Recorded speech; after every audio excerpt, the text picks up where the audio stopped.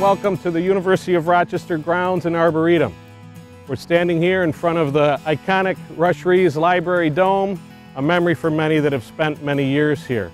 My name is Dan Scheid. I'm the manager of horticulture and grounds here at the University of Rochester, and I've been blessed with the opportunity to work here for 19 years. Over the past 19 years, we've been developing an arboretum and collection of plants here at the university, working off a lot of our heritage trees, the oaks we have here in the quadrangle, and beginning to build small collections of plants throughout the campus.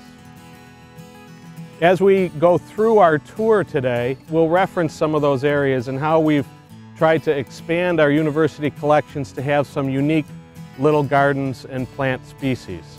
Next spring, when this garden is planted, the plantings will be from the 1899 Ellwanger Berry catalog. That catalog was quite extensive, and many of the plants are still growing on our Mount Hope campus, which was a portion of the Ellwanger Berry nurseries.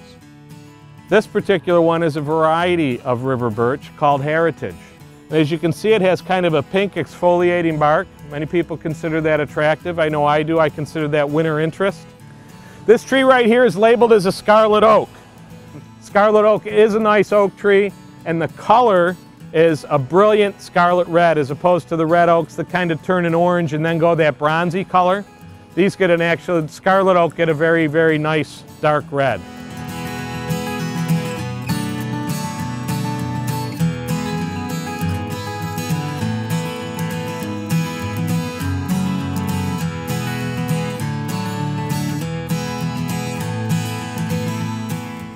This is Katsura tree, and it has these heart-shaped leaflets that kind of flutter in the breeze. It's a very delicate leaf. It's a delicate looking tree. Probably the current guru of trees is called Michael Durr. He's traveled the world looking at trees. He has said about this tree, if he could have one tree, and one tree only, it would be the Katsura tree.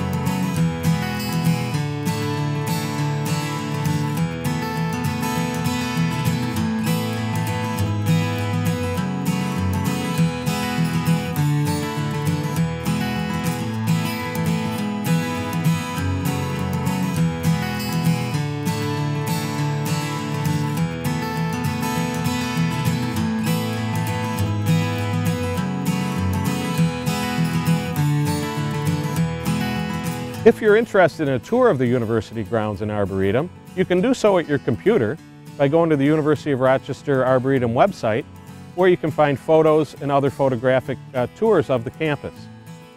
If you're going to be coming to campus and want to arrange a tour, we certainly welcome the opportunity to talk with you, or you can go into Wallace Hall and find our tree tour map that are available in the waiting room as you walk in. And we'd love to have you come and visit and tour the university and enjoy our wonderful campus.